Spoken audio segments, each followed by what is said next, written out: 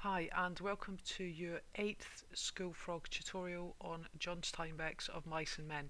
And in this tutorial we're going to start to look at the theme of dreams, and in particular we're going to look at Lennie's dream.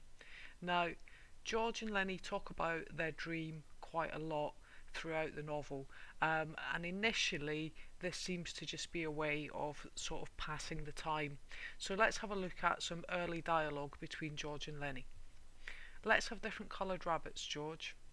"Sure we will," George said sleepily. "Red and blue and green rabbits, Lennie. Millions of them."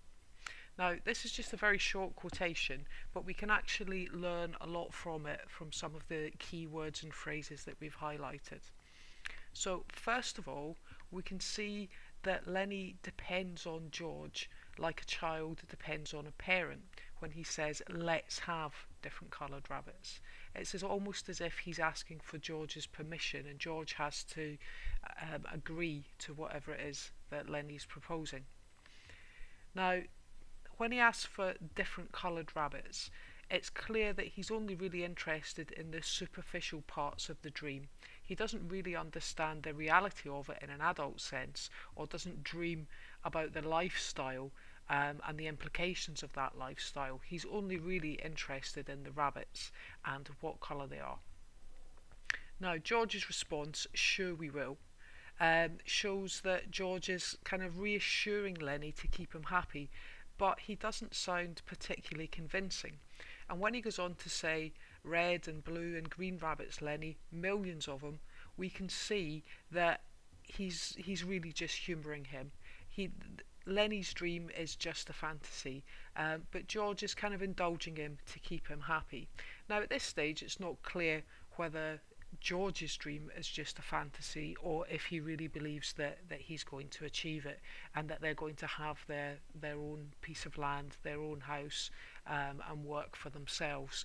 But certainly in terms of how Lennie sees the dream, it is sort of in a very childlike, very naive kind of way. So we can see from this quotation that Lennie needs George to reassure him that his dream will come true. But George needs Lennie just as much.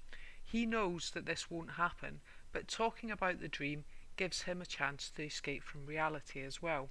And we'll look into that in a bit more detail when we look at George's dream and how the two sort of relate to each other. So that's a very sort of quick introduction to the theme of dreams.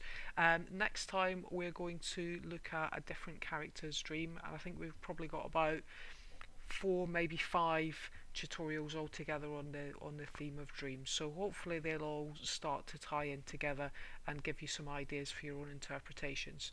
But that's it for this tutorial. As always, please do go and check out our resources at lulu.com/spotlight/schoolfrog, and check out what's going on at Schoolfrog through our blog at blogspot.co.uk. Okay, thanks very much for watching, and if you enjoyed the tutorial, don't forget to subscribe to the channel, and we'll see you next time.